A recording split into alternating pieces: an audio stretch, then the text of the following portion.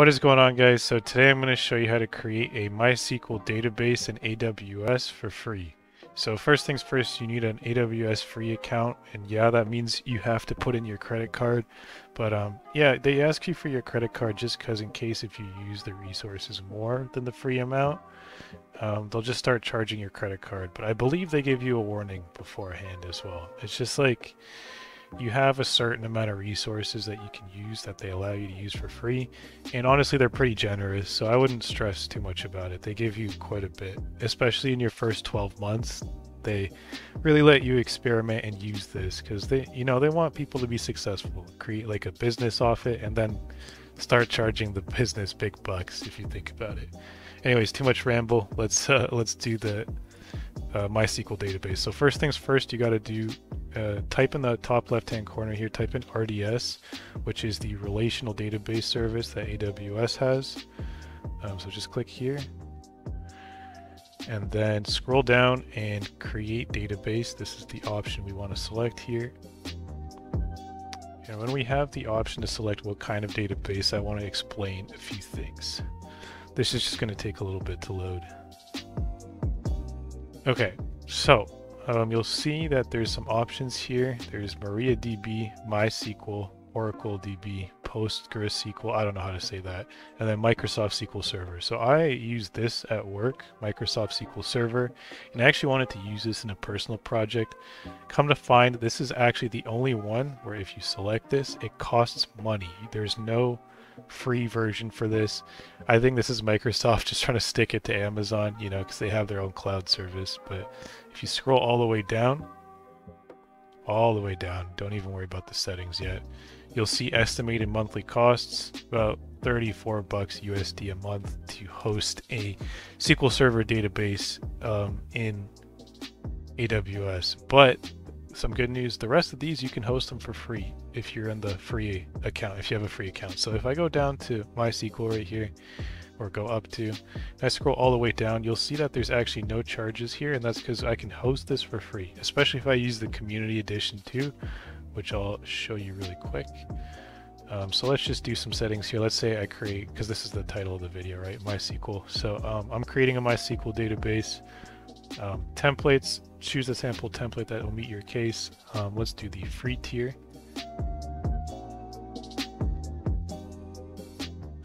So this takes away the options here. It obviously picks the single DB instance, doesn't even let you pick anything else because you want the free tier, right? So it takes away all options that you can select that'll cost you money, which is nice.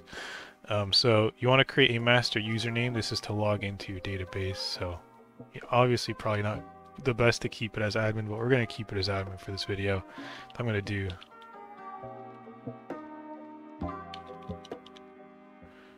okay. Just type in a password. Make sure you remember this. And you can also auto-generate one, but anyways, continuing down, this is automatically selected for you again because it's the free tier.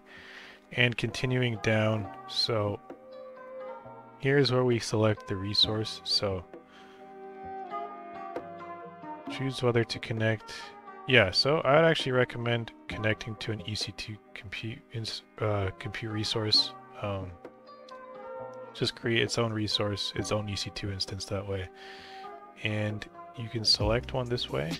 I already have an EC2 instance created, but I'm not going to select one. I want it to create its own one, actually. Actually, no. This is actually something different. Sorry for confusing you guys. This is connecting for a compute resource. For the sake of this, we're not going to do this right now. That overcomplicates things. Scrolling down, public access. No, we don't want public access. And then VPC security firewall. Just choose the existing because AWS provides you with some security by default. It's very good. Just use it unless if you have your own special things that you want to use, then you can go with that. But again, simplicity. So just continuing along, leave this at default. Availability zone. Now you can actually select like based on your location. So I'm close to US East, and then you can select from the US East locations as well, but no preference really. No need to create an RDS proxy. This is additional things. And then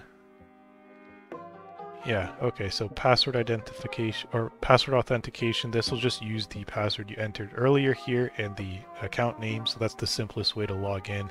If you do IAM database authentication, you'll have to go in AWS and add IAM roles, like you have to add a user, you have to give them specific permissions, so it's more complicated. Just leave it at the basic password authentication selection here. And if we scroll down, you'll see the estimated monthly cost. So since this is the free tier, it just explains to you what this is. So you can get this free for 12 months. And each calendar month, the free tier will allow you to use the below resources for free. So 750 hours hosted.